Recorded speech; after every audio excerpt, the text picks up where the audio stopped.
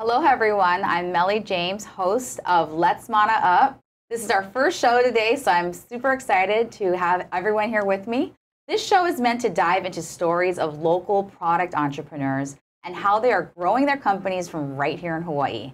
Our first guests are Kelleigh Stewart and Brandon Von Damitz, founders of Big Island Coffee Roasters and Espresso Bites, based in Puna, Hawaii Island. Welcome guys to the show. Thanks, Meli. We're so excited to be here, and congratulations on the new show. Thank you.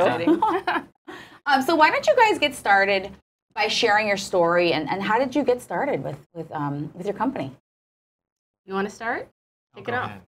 You're great at it. Okay. So back in 2010, we were living in Portland, and we were trying to buy a farm on Portland. We just wanted to live like really peaceful homestead life and like grow cabbage and carrots and such. Sounds about right. Yeah. And in the middle of the night, one night, Brandon was doing a Google Craigslist search, and up popped a farm in Hawaii. And it was owner financed, and it came with coffee, and the coffee was a little dilapidated, but it was still coffee, a business and a home. And we were like, this sounds like a scam, a joke. And so he told me the next morning, and I was like, we got to call on that. And as it turns out, a lot of people thought it was a scam, so they did not contact the owner, thankfully for us. So we flew over, we met the guy, it looked great. There was junk everywhere, but we didn't see any of that. It was a total mess, but we were like, this is like, there's so many projects that we can do here and so much learning and growth. And we can just live our peaceful homestead lives here. Yeah, we just saw potential. It was just like all potential for us. So you just had that good feeling when you walked onto the property? Yeah, immediately. Like, you know it when you know it. Yeah, yeah. All signs were just saying yes, like you should be doing it. Okay, so you land at the property, and now there's all this junk around, and you got to get started with whatever you're going to do. What was next? So the next part of that was that he taught us how to run his tropical flower business. And we did that for 2 years. And while we were doing that, we were teaching each other about coffee, teaching ourselves about coffee. We did a lot of reading and research, and taught ourselves to taste. But we did it in a different way, a little bit modeled after Portland, the specialty coffee model, which was not common here at the time.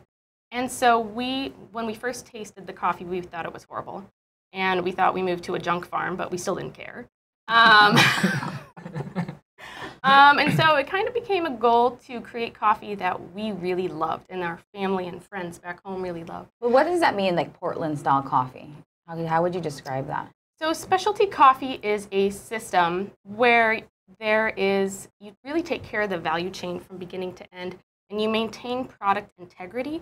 And so when you're roasting coffee, or let's just say roasting, when you're roasting coffee, it's a lot like having two pieces of bread. You've got a really good piece of bread, and you've got a really bad, old piece of bread. And if you burn them both, they taste the same. And so part of the specialty coffee model, and this is only a small sliver, is in roasting in a way that you can taste the origin, and everything kind of comes through. So you're not burning the product. But if everything comes through, so do the defects. And so you have to make a very clean coffee, and you take care of the people and the environment along the way. And so we didn't see a lot of that going on in our neck of the woods. And in addition to that, we bought our property in Puna, and nobody had heard of Puna coffee. And so it was like bad, no coffee grows in Puna. So we did that for about 2.5 years, and then we submitted one of our coffees to the statewide cupping competition, and we won first place out of all the coffee in Hawaii. And we didn't even go to the conference. We didn't go to anything. We were totally shocked. Yeah, so Wait, like, so you won like best in show? Best coffee in Hawaii. Best in the state. Oh my gosh, and you guys came out of nowhere. Yes. Yep, and no Puna coffee had ever won before. Yeah, it's usually Kona and then Ka'u more in recent years, yeah. And where's Puna exactly? So it's on the east side of the Big Island. Okay, Yeah. okay. So kind of between Hilo and Volcano? Yeah, like between Hilo and Pahala, or like Ka'u. Okay. Ka'u is on the south side, yeah, Hilo is immediate east, and Puna is like south. All right, so you guys win Best in Show, and then did just the whole company explode from there? What did you guys do with that? We sold out. We sold out of our coffee, and we decided that we needed to do more. And at the same time, I mean, 2013 was a really pivotal year for us. That year, we won a grant through Innovate Hawaii for the first coffee processing equipment to come to the east side of the Big Island, because we saw other farmers were having trouble with coffee quality also. So we thought, well, maybe we can process their coffee and we can like work on the region, because we would tell people, we're Puna coffee. And they're like, you're Kona coffee? I've never heard of Puna coffee. Good coffee only grows in Kona. And so we're like, well, maybe they think that because we don't have the processing equipment here. So I applied for a grant and I got it. And then we started working with farmers. A little down the road that same year, we got a Senate certificate for our work with farmers and work in that region. And then as the year closed out, another one of our coffees reached number 19 out of over 400 worldwide coffees reviewed on a list called Coffee Reviews Top 30. And so then a Puna coffee made number 19 in the world. It was our honey yellow Then Katura. some things changed. Yeah, and then we're like, let's get rid of the flower business. We're done with that. We can be done with the flowers now. Yeah, we fully transitioned. And how many farmers were you working with? And they were all based in Puna? A little in Ka'u and a couple in Hamakua at the time. And we didn't have a brand. We didn't have a name. This was before we had really started building our brand. That came out later on in the year. I would say that Big Island Coffee Roasters was born that year. And that started with a subscription service? Or how did you kind of start that? Was it all word of mouth? Yeah, it was a lot of word of mouth, but yeah, so 2013 is when we went through a rebranding effort. And then that's how we have the logo that we have today that we use. The pig. Yeah, the pig, wonderful boar, representing Puna and Big Island for sure. And then all the awards started stacking up that year too. So it was like by mid-year, we had our new website up with our new logo. And then we had awards coming in, and it was all just kind of taking off from there. Awesome. Yeah. So we can kind of see, we just saw a little bit of the coffee on screen. Oh, nice. With the awesome boar logo. There it is. Yes, there it is. There's a little, just kind of cruising around. Do you have a lot of boars on your property? We have a ton, yeah. And before we fenced in our whole farm, we actually had pigs running through our coffee all the time. So it was like a really fitting mascot for us. Yeah. And kind of just on that note, because I want to say this, because a lot of people ask us about our logo. Yeah. And the reason that we chose the boar is that we see a boar as a tough and resilient animal. And one thing I love about Puna and the Big Island is that the people there are so resilient and so self-sufficient. And the boar wasn't originally going to be part of our logo, but we saw a picture of it in a mood board, and we were like, we have got to incorporate a boar somehow. So we went through a couple drawings of it, and we're like, that is the one. This one represents our people, our land, Puna, the Big Island. Yeah. That's awesome. Yeah. Why don't we look at some other pictures here that you guys brought in? Do. Some probably, okay, so this is the espresso bites, which kind of came a little bit after the initial coffee. Yeah. Yes. And I'd love to jump into that actually right now. Yeah. So how did the espresso bites get born? Go ahead. So this one was actually, it's been a long time in the making. We love playing around with food products all together. And near our farm, there's an abandoned cacao field. And so we started harvesting cacao from there and then experimenting ourselves with making chocolate. Well, they never really turned out very good. So we thought, well, what are ways that we could kind of play around with this? So then we started adding coffee into the whole sort of mix of things. And we really kind of like those results. We also have friends in the chocolate industry here too, and so we were kind of talking with them about how can we make better chocolate? Yeah, how can we make better chocolate, and kind of like getting ideas and then implementing those in our little R&D sort of stuff. Well, but that bar we just saw has no chocolate in it. Exactly. So that's what it evolved to. It evolved to, all right, well, what would happen if we just took all the cacao out of this process and just put roasted coffee beans in instead? As coffee people, we really taste fermentation problems very clearly. And so our chocolate was having terrible fermentation issues. It was coming out musty, and we're like, we can't make a bar out of this. And then we're like, well, what if we take the chocolate out of a bar of chocolate and replace it with coffee? Then what would happen? And so we tried that, and the initial versions were a lot of fun, and they were very different from where they are now. But it kind of, that's where it began. But what really started developing the concept is the first time we went to New Zealand. As coffee people, we can't drink instant coffee because it's disgusting, but we bring like 3 pounds of our brewing equipment and all kinds of crap with us so we can hike around and still have our good coffee in the morning. Hike around with your 3 pounds. Yeah, we literally do. Yeah, and so, and it was tedious, but we'd gotten used to that. The second time we went to New Zealand, we just brought espresso bites, a little edible coffee product that we'd been prototyping as a replacement. And that's when it hit that it could be a replacement for coffee. You could just stir it in hot water and drink it like coffee. in the morning. Or just eat it as or is. just eat it Yeah. as So is. you eat it as is, like it's a bar. You can throw it in your purse. For sure. Yep. You need a little A lot of people do pick-me-up that. in between meetings. Yeah, Yep. Okay, or you exactly. walk into someone's office and they offer you coffee and it's not exactly what you want. Right. You just crack open your own. So what are the exact ingredients in it? There's no chocolate. No chocolate. just- So there's coffee, cocoa butter, a little bit of sea salt, sugar, and vanilla. Wow. Yeah, and a lot of That's it. people think that cocoa butter is chocolate, but it's not. Cocoa butter, if cocoa butter was chocolate, then lotions would be chocolate and cosmetics would be chocolate. But it is the fat from a cacao bean, and we use it to emulsify the coffee. Otherwise, it would just be a gritty. So it's a Okay. very smooth and creamy bar of edible coffee. Yeah, it gives it a great texture. What I love about that product, and obviously you guys came through our Mana Up program, is you really took like the cachet of Hawaiian coffee, which it's so famous for, and created a brand new product. Granted, you have an amazing coffee as well, but also just creating a brand new product and really innovating on a regional strength that we already had, especially with coffee here in Hawaii. So I absolutely love it, and it's delicious. Thank you. Yeah, Thank you. So let's look at some other photos that you guys brought in. Cool. So there's you guys. Yeah, That's so us, this way is back shortly when. after we moved to the farm, and we were basically living off of our land. We had a 3,000 square foot garden, and we spent about $20 a week on milk, just to turn it to butter and cheese. Cool. And that garden's gone now because with the business, you can't have that kind of garden. You just buy from the farmer's market now. All right. What else do we have here? So this was photos from our foray into learning about coffee and how much variety is in Hawaii.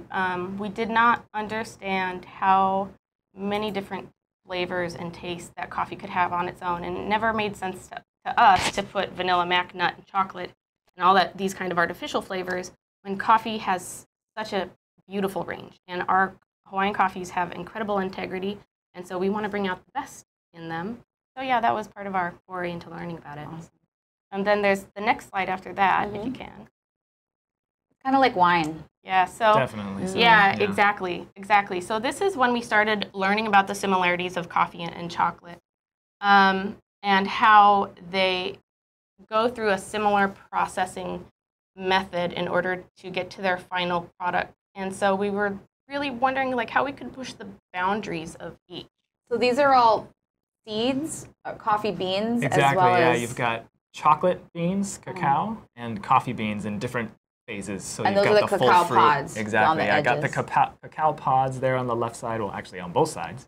And then the Coffee coffee cherry. fruit, coffee cherry is what it's commonly called. And then on the top and bottom there, you can see that there's the cacao beans, just raw before fermentation. And the same thing with the coffee seeds in there, the coffee beans before fermentation as well. And then the next little phase there is when they're fermented and dried. And then the next one is when they're roasted. Wow, interesting. Yeah. All right, so Fun okay, so stuff. you're not working with coffee or cacao anymore. No, Correct. not at all. Okay. Yeah. Okay, No- so now no just chocolate the at Yeah, all. just to be clear. Yeah. And how many espresso shots are in a bar of the espresso bite? In a bar, you're going to get 3 shots worth of espresso in there. That's intense. Yeah, it is. Is that like the It's- equivalent of like a venti? Definitely. Yes. Okay. Yeah, yeah, I think that's a pretty good side-by-side comparison. We actually for just sure. had caffeine analysis done, and it's nerd factor going on here, 2.59 milligrams per gram. And so that ends up being about 2.5 to 3 shots of coffee. It really Wow. does. Yeah. Have you guys ever eaten a whole bar yourself, like in one Yeah, sitting? and And it then what feels happens? very different from drinking coffee. Yeah. Yeah. So for me, I'm actually really caffeine sensitive. So Mm-hmm. for any of you other folks out there that are caffeine sensitive, what's really nice about this bar that works for me is that it's like you get a slow drip feed of caffeine. If I drink coffee, I get shot to the moon and then I crash like 2 hours later. But with this, it's like long, sustained energy for 5-6 hours. Great. Wow. All right. Yeah. Well, maybe we'll have to try it sometime. Yeah, Preferably in Yeah. the morning. Yeah, it's a good Yeah. idea. for sure. So you launched the espresso bite, and then there's been obviously this incredible journey Yeah. as you guys have really started focusing on the espresso bite. But we'll be hearing a lot more about that when we right after our break and look at some more cool videos of your awesome farm and some interesting video of Brandon. I'm not sure what he's doing, but I'm excited to find out about it. Yeah. So we're going to be taking a break now, and we'll be right back after we hear from a few messages. Thanks for being with us. Thank you. Hi guys, I'm your host Lillian Kumick from Lillian's Vegan World, I come to you live every second Friday from 3 p.m. And this is the show where I talk about the plant-based lifestyle and veganism. So we go through recipes, some upcoming events, information about health, regarding your health, and just some ideas on how you can have a better lifestyle, eat healthier, and have fun at the same time. So do join me. I look forward to seeing you, and aloha.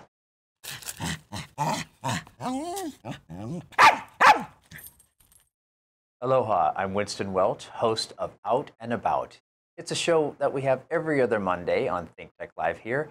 We explore a variety of topics that are really interesting. We explore organizations, events, and the people who fuel them in our city, state, country, and world. We've got some amazing guests on here, like all the shows at ThinkTech. So if you want to catch up on stuff, tune into my show every other Monday and other shows here on ThinkTech Live.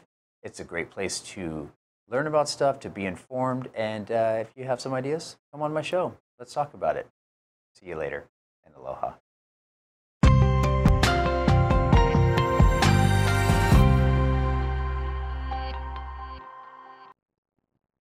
Welcome back, everyone, to Let's Mana Up with Kelleigh and Brandon from Big Island Coffee Roasters and their espresso bites.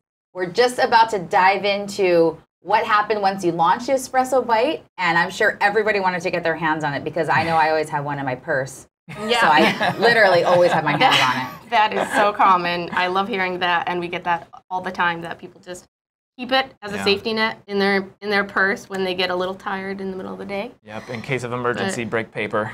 Yeah, I had a couple people say that.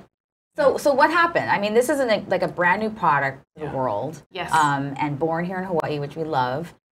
So where was everyone just like trying to get their hands on it? What was the kind of the growth of the product once it launched? We had like a soft launch of it, kind of prototyped it for a little bit, and then we entered the High Plan competition, which is a Big Island business plan competition, and we started going through that. And at the same time, we applied for Mana Up, and we were so grateful to get in Mana Up after being on the Big Island for so long, and to incorporate ourselves with fantastic, founders and entrepreneurs. And you and the High Plan really helped us to refine our vision and goals with Espresso Bites. So we ended up winning the High Plan, got $25,000 to scale Espresso Bites. We now have 2 SKUs, and the press and fame has been phenomenal. Like, people have loved it, and the growth has been like organic, and people are sharing it, and so we're so excited about that. Yeah, the response has been really massive, like shockingly bigger good. than we thought. Yeah, it's been great. But kind of a wild ride, of course, too. Yeah. What are some of like the challenges that you're facing now, and what are some of the lessons learned through your entrepreneurial journey here? Well, we've been focused on product for 8 years. We are product-based people. We are artisans. We like doing things with our hands, and at some point you just have to say, this is my product world, now take it, and then learn about the backside, the finances, and all of that stuff. And so our journey recently has been working with a financial consultant to help us like go back and figure out. We found out recently that we were only spending 2% of our budget annually, revenue annually on marketing. And our consultant friend was like, I'm glad that you guys got that far. Well, it is, because it's been a lot of word of mouth. You had that subscription with the coffees, and maybe you haven't been as out there in an advertising way, but that's almost kind of like a cool kids club of people that know about you and how much you've grown. Real testament to the quality of the product. Well, yeah, and we have amazing fans. We really do. Ardent fans. Kelleigh's done a great job with Instagram and social media, just putting a really beautiful imagery and stories out there and connecting with people. And the response has just been really beautiful. Yeah. And so now looking at the 2% of the marketing budget, now you're looking at more strategic growth and what areas you can start spending some money to. Definitely. And we're looking at how we can capitalize our business and how we can grow strategically. Really, we want to grow a team of coffee lovers that can help service our customers, because as we're growing, we want to grow our people with us. Yeah. And so we are looking for people that can help us with that. Yeah. So you said you had some photos? I do. Right. I have some more photos. So this was some press that we got, let's see, a lot of it last year. World's Best Hotel Coffee is at the Four Seasons Hualalai, and that's our coffee. We've been working with them for about 2 years. They've been fabulous partners, and we've just work to showcase Hawaiian coffee in a luxurious way. Wow. So that's a big deal. The world's best hotel coffee at the Four Seasons Hualalai. Yeah, I was kind of floored by the title. I was Yeah. like, wow, I mean, really? that's the world. Yeah. We're talking about the world here. Yeah. Yeah, It was very cool. I would feel really arrogant if it wasn't somebody else that put those words there. You know? It's kind of awesome. Yeah, what an honor. What an honor for sure. Wow. And what other photos do we have here? These have happened within the last couple of months. Espresso Bites was in Delta Sky magazine, and Big Island Coffee Roasters was in Hemispheres United Airlines, and both of them reached out to us. I don't have any idea how they found out about us, but it's cool that they did. Love it. What next? Oh, Ooh. yeah. So picture on the left there is our award-winning big, fat $25,000 check from the High Plan. Which is we were on Big Island. It's thrilled. all Big Island businesses? All Big only? Island, Okay. yep. Only Big Island. It's fantastic competition. Yeah, just really great growth process for us. And then the photo on the right there is actually Kelleigh with Howard Dykes. thank you, Howard Dykes at the Mana Up Showcase back in November. And Kelleigh did a great job Yeah. on stage there, pitching her 3-minute pitch to our audience for our Mana Up Showcase at DFS. Yeah, I've had to get through a lot. You know, being on a farm for so long, you just talk to each other or small communities. So, Yeah. you know, this whole year has been a growth curve, and it's been like adventures in small business. Awesome. So, so kind of what's next? What's next for you guys? I know you just came out with the sea salt. Yeah, version, yeah. right? So we have 2 SKUs of the Espresso Bites. We got the classic, made with 100% Ka'u coffee, and then the sea salt version made with 100% Maui coffee, and then we also added a little bit of red ala sea salt from Molokai as well. Really nice, salty, sweet, crunchy factor with that too. So we definitely have more SKUs coming out. We have a whole bunch of ideas, and it's just a matter of time for implementation. We'll likely do a sugar-free version, maybe considering a decaf, but we've got one that we really want, that we've wanted to make for a long time. We just need to figure out how to make it. Yeah, on- and one to with scale milk, anyways. of course. Yeah. Mm-hmm. Yeah, one that we call a flat white. Basically, it's like white chocolate on the top, and then the base Hipster. is It's hipster. It's very hipster. Yeah. Yeah. So in terms of like growth off the island, I know you folks went to Expo West with Mana Up in Anaheim, which is the largest natural products expo in the world. Yeah. And what kind of feedback did you guys get there in terms of excitement, you know, from outside of Hawaii? Yeah, a with this lot product? of, well, I think the most common thing was, wow, I can't believe this isn't chocolate.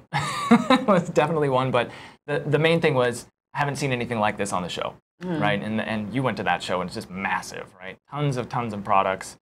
So it feels really great to have a unique product that stands out amongst a crowd that big, and that's where people are trying to showcase innovation in the first place. So for people to come back to us and say, I haven't seen anything like this around, it's really special. It's confirming The our iron's suspicions. Yeah, the iron's hot, exactly. So from that, we're just going to kind of keep riding on that momentum a bit. We're still in touch with distributors and grocery stores on the West Coast. That's kind of our first target as far as moving to the mainland goes. And then we'll probably also look to Japan as well. And obviously, we're going to join you and Brittany, Mana Up crew for In the Hong Kong. Oh, yep. Do Yep. it all over again. Exactly, Yeah, do it all great. over again. Yeah, so that should be fun too. And I'm really curious to see what happens with the response there. Yeah. So I know we have a couple more pictures and a video. Let's show the video now. Brandon doing whatever Brandon's doing, and he can explain this. Yeah, sure. So that is a bunch of coffee cherry. That's what we call it. It's just the coffee fruit. And what I'm doing is I'm sorting out anything that is underripe, overripe, or just kind of, you know, rotten, gross looking. Basically, we go for really high quality fruit. And you treat coffee like a fruit because that's what it is. And so if you pick it when it's ripe red, that nice deep red color that you can see there, the table is just full of that stuff. So you're not going to have good coffee unless you pick really, really well. Unless it's hand sorted. That definitely helps too. Yeah. Cool. All right. So what are the last 2 photos here? Ooh. Yeah, this has been some of the response on social media. love. And I put together this collage, and it's just been so fantastic. I'm most excited about this. Seriously amazing. So good. We just had another one today, me after one bite, a guy dancing. And a friend of ours took a bunch of our bars to China with her when she was traveling, and she was like, these saved my life in China. We'll have to bring a bunch. Actually, we'll have a bunch. We're fine. We'll be all, you know. You're covered. Great. Okay, last photo. This is just our website. A lot of people ask us where they can pick them up. And so if you go to bigislandcoffeeroasters.com/buy or just bigislandcoffeeroasters.com and then look for this page, then we have a list of places where you can buy it. I love it. And I know that with our partnership with DFS, you folks are at a lot of the airports. So if anyone's about to take off and need to grab a little bite, or they just landed, they need to grab a little pick-me-up, just swing by the DFS store. Yep, we're at all the gift stores in Honolulu, Kona, and Hilo. Okay, cool. Yeah. So I guess just with our remaining time here, I'd love for you guys to share just kind of some quick tips. Like, you know, when I used to be more involved with wine, I used to kind of do these like quick tips for the average consumer that, you know, you guys are such experts. And you actually have the certification? Yeah, we actually, but I'm a licensed Arabica Q grader, which is like being a sommelier, and I had to go through an arduous test to achieve this, and now I can be a judge in competitions. And now Brandon and I both have our level 2 SEA certifications in brewing, roasting, green coffee, and barista, and he just got his certification for espresso tech. So we can service our clients. This has all been totally organic. This is what, like, our clients, you know, they want certifications. And so this way, when we teach other people, we can provide them a certificate once we become licensed trainers. And so we're doing this to help our clients and continue to grow. So what are some key insights or things you can share for us average coffee drinkers that may help enhance our experience? Sure. So one thing I would say is if you can, buy whole bean and grind right before you brew. That helps out a lot as far as getting a quality cup of coffee. The other thing would be using hot water. So oftentimes, like regular Mr. Coffee kind coffee maker, they'll be running a little bit cold, and so you don't get a good extraction that way. So I recommend always having like 200-degree water is really good. 195 to 205 is really good. So having a hot enough water. And I'm going to interject here for just a second and say we're actually building an email series for people interested in learning about coffee brewing, and we are just finishing that up. And so if you're interested to know more about this, and we've interjected a lot of humor and links and fun links and like videos in there, go to our website, sign up for our newsletter, and everybody on the list is going to have access to the series. And that's bigislandcoffeeroasters.com? Yeah. All right. Well, thank you guys for being on the show today. Yeah, it's our first show. It's so awesome. So great. And I'd like to thank all of you for being here. Let's Mana Up. We'll be on every other Tuesday at 11 o'clock. And so thank you for joining us on our first show. And we look forward to having many more of our product entrepreneurs sharing their stories, all from here in Hawaii. Thank you. Thank you. Woohoo.